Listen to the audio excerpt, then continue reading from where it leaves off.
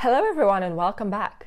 My name is Yulia and on this channel I talk about personal growth, experiments and ways to get to know yourself better. If you're like me, you probably also have an idea that you should constantly improve, become your best self, get out of your comfort zone and so on. While this is certainly a good thing, I would like to talk about the other side of self-improvement, the ways it can actually harm you. If you're curious to know how to recognize that self-improvement actually harms you, please keep on watching. Also, I will be very curious to know if you agree with me on this one. Let me know in the comments, and don't forget to like this video if you find it useful.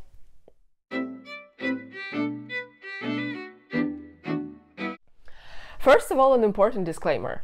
I am not against self-improvement. I love it. I think it's important to strive to be your best self and become better than before.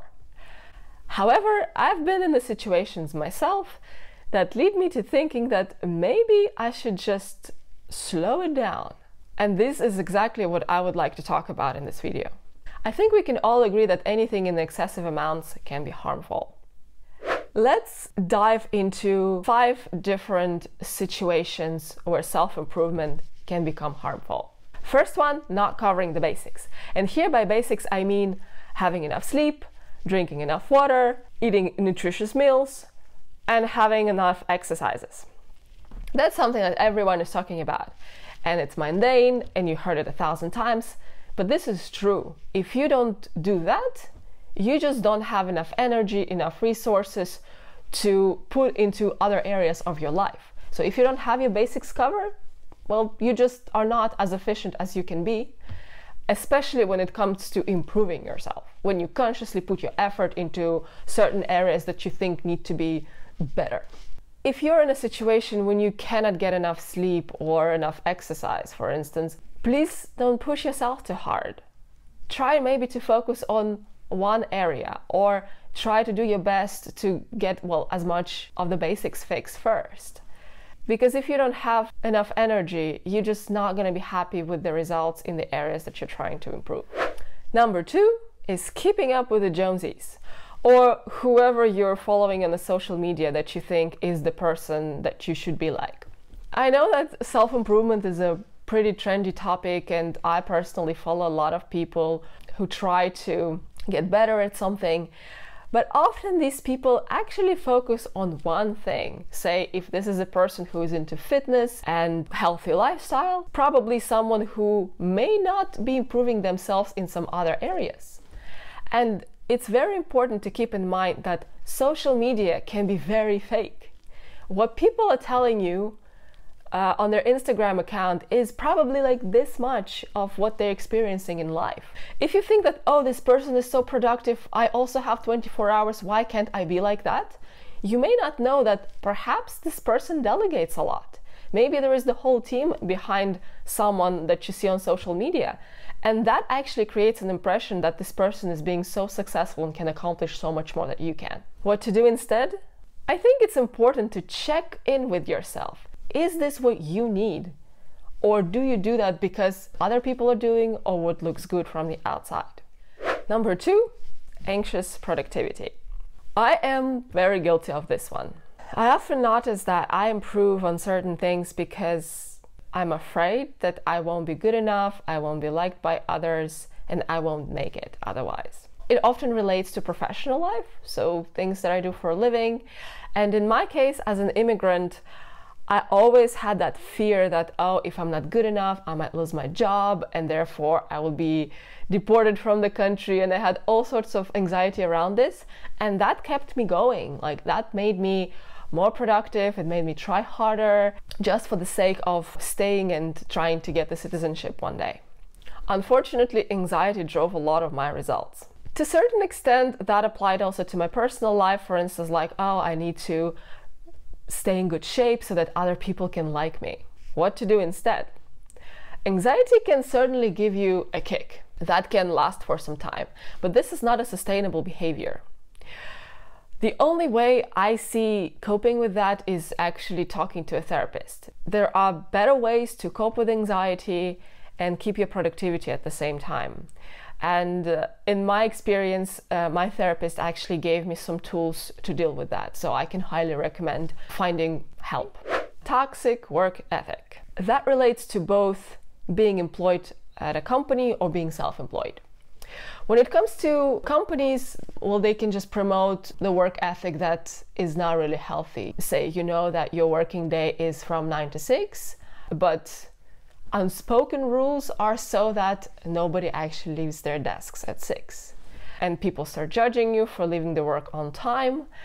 People expect you to work overtime. People expect you to work on the weekends. You constantly get emails and messages after working hours, and that is considered normal. Well, it is not normal.